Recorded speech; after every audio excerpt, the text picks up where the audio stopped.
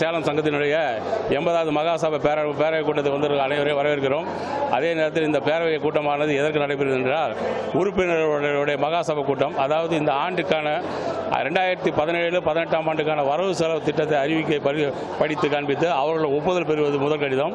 அதே நேரத்தில் இந்த ஆண்டில் அவர்களுடைய குறைகள் நிறைகள் ஏதாவது இருந்தால் அதை இந்த மகாசபை கூட்டத்தில் தெரிவித்து கேட்கப்பட்டது.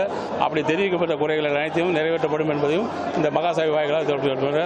அதே போல் இந்த ஆண்டுக்கான உறுப்பினர்களுக்கு லாப பங்கு வருகிற செவ்வாய்க்கிழமை கொடுப்பதாகவும் இந்த கூட்டத்தில் அறிவித்திருக்கிறோம். அதன்படி முறையாக அனைத்து உறுப்பினர்களுக்கும் உண்டான லாப ஈவுத்தொகை பங்குத்தொகை கண்டிப்பாக வழங்கப்படும் என்பதையும் தெரிவித்துக் கொள்கிறோம். கிட்டத்தட்ட ஒரு 1200 பேர் கலந்துக்கிட்டாங்க.